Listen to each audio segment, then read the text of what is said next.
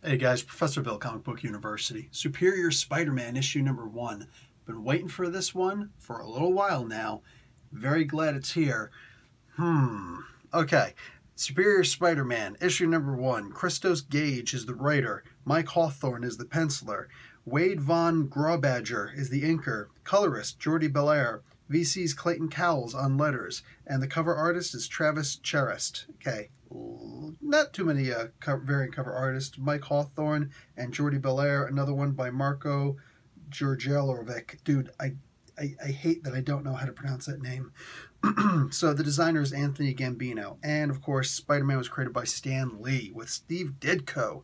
So we get Spidey fighting he's not Spidey. Superior Spidey fighting against Stiltman.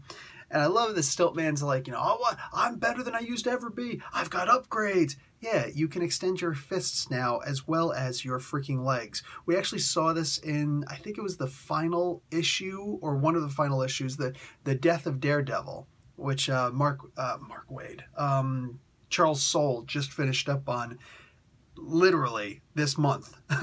So, this was actually cool that we get to see that I guess this is technically the first official appearance of his extendable fists, because the other version was just a dream technically. So you could argue either way on this. I'm just saying. Anyway, so yeah, he dispatches of him pretty quickly, and I love it. After that, we see a little bit more into, actually a lot more into his life. He's Dr. Otto Octavius is the same Superior Spider-Man as before. People are like, no, it's a different guy. No, he's calling himself Dr. Elliot Tolliver because that's a secret identity, because everybody knows that, Dr. Otto Octavius is a freaking evil SOB. So, there's that. The trick is with all that, and as much as his students love him, he's a total celebrity on the college scene, which is kind of freaking cool. All right, kind of cool. So he's kind of reminding me of a Jordan Peterson character. I'm digging on that, Cult of personality, baby. Grab it while you can.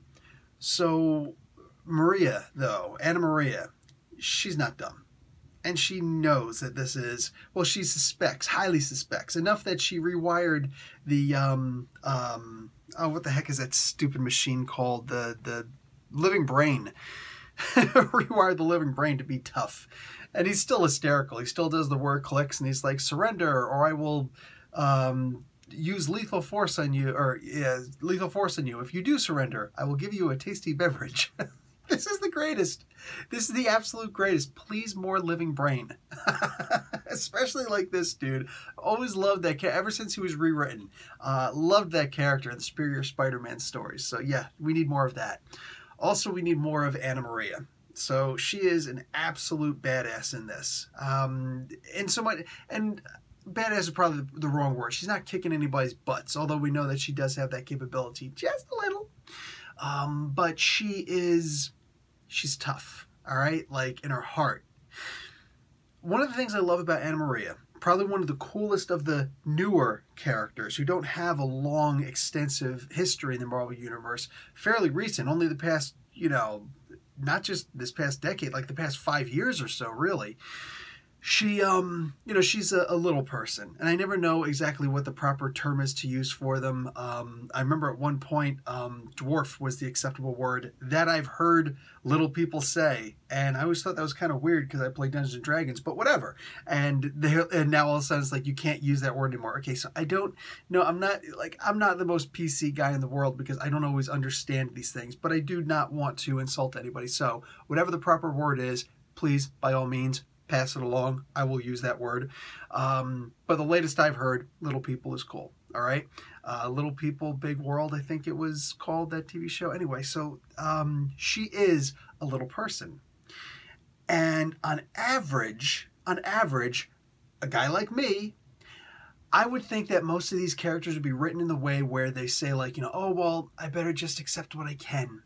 Because unfortunately, that is a concept that a lot of us guys do have, all right? Like, I 100% put myself in that category. Yes, unfortunately. Oh, this girl's not that pretty. She should just accept whatever she can get, right? A lot of times, guys will think that way because that's the way that they actually think. So it's a bit of projection, all right? But at the same time, yeah, sometimes like, oh, well, I'm talking to you, girl, and I don't see a whole bunch of other people talking to you. Okay, but that doesn't mean I have to talk to you. And that is who Anna Maria is. All right? Yeah, she's a little person. You might think right away, oh, she should just accept Otto. No, she sees him as a psychopath. And even before she saw him as a psychopath, she saw him as a liar. And she still didn't want to get back with him because of this. So I have seen people say, oh, she just wanted to get with Peter Parker. In some ways, yes, I could see that. But Otto has still been extremely successful regardless. So I don't see her as a cash grabber, as a gold digger, as a money grabber, anything like that. I see her as an actual real person who is resolute in her morals. And I love that about her. She is strong in that regard. That is the exact impression that I'm getting from this this character representation right here. That this character, what the heck do I say? Anyway, the way that they're writing Anna Maria in this comic book, it's a continuation of that. And it seems a bit more stable because she is smart. And as she understands that, yes, he's a bad guy, I'm going to confront him. I'm not going to confront him alone because I do believe that he's crazy. But she's going to try and take control of a situation where she feels he is not in control of, but he's trying to. Love that about this character. Easily one of my favorite newer characters out there. Now, this is in issue 1, so the only other really big thing that there could be spoiled in this comic book is that Terex shows up at the end. You guys remember Terex, right? I'll show you a picture really quick. He is, actually, I'll just show you the image for next week's issue. Terex, the dude with that big halberd, saying he's the former Herald of Galactus. And he was actually the bad one. Because remember, most of the time, we would see the Silver Surfer, Frankie Ray, Nova, that version. Excuse me, a whole bunch of characters who, even like the Fire Lord, for the most part, we'd seen that a lot of these characters weren't actually evil characters. They didn't want the destruction of all these worlds. They were just trying to do it. They were in it for their own reasons, just like the Silver Surfer, Terex was actually someone who took great delight in seeing the people destroyed. I mean, he was a wicked, evil SOB.